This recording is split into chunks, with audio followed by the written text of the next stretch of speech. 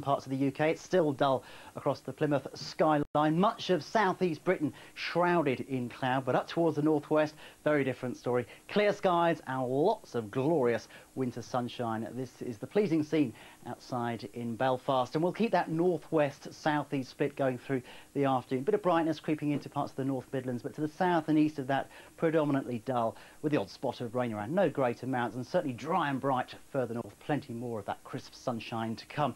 Now, ironically, it's coolest in the north with the sunny skies, 7s and 8s here. Quite mild, though, under the cloud in the south, 11 or 12 degrees.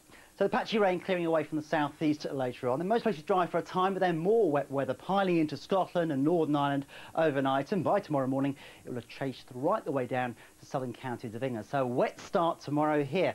Some heavy bursts of rain for a time, but that'll clear away. Things will brighten up. We'll see some sunshine, but some blustery showers rattling into the north and the west. The winds, though, will increase further. Quite a story here. Gales, even severe gales, likely through tomorrow afternoon across central and southern Scotland, Northern Ireland, northernmost counties of England. Gusts as high as 60 or 70 miles an hour could cause some damage, something we're going to have to keep an eye on. It will feel chilly in that strong wind. Temperatures around about, what, 7 or 8 for Scotland, 10 degrees in Northern Ireland, as high as 11 or 12 briefly across some southern counties of England. Pretty chilly again on Friday. Temperatures beginning to ease down. Some wet weather in the south, a risk of it turning to snow up over the higher ground. Something we'll keep you posted on. Darren, back to you.